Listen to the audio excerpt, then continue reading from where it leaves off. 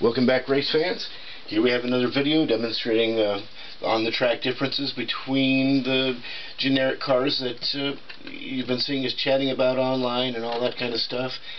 The one we're going to use on this race is going to be this, look kind of like a BMW SUV or CUV or whatever they want to call them these days. This car, along with these three down, or all these cars down here, the one that I showed in the last race, and this SUV we're about to race now, and the one that's going to come up in the next video, all of them seem to be made by the same company. They're very similar. The undersides of them, they really remind me of the pictures I've seen of Arton cars. I don't know what brand or anything. It doesn't say anything other than made in China. But so these cars are all quite similar. What's interesting though is if you drive this car, which obviously looks like a serious race car that can stick to the corners, and then you drive this one, they actually feel like they should. This one doesn't have nearly the same handling capabilities that these do. These are still a lot of fun though. They're really fast, and they do stick better than, you know, lots of cars, but it's just not quite as much of a racer as this one. So here we go. You can see for yourself.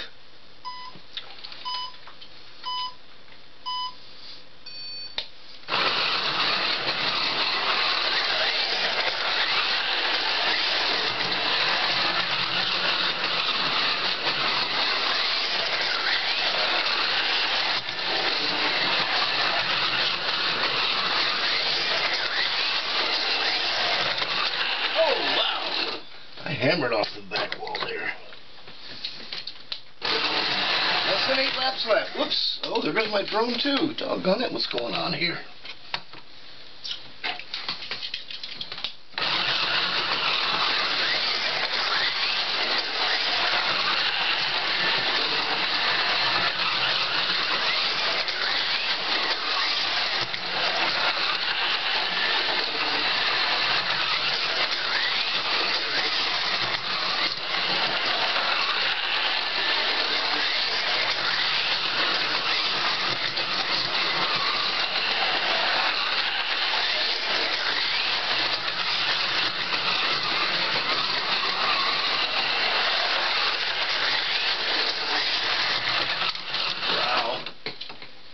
Well, just as I was lapping him, I flew off the track.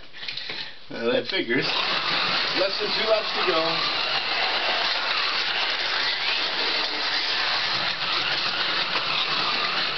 And I just won the race. Makes me almost a lap ahead. And there goes the drone. So once again, you can see how much quicker these cars are than your Carrera type cars. Now, actually, I've still got a few others to show you, so we got some more videos coming up like this. If you like these, stay tuned, and hope you enjoy them. We'll see you in the next round.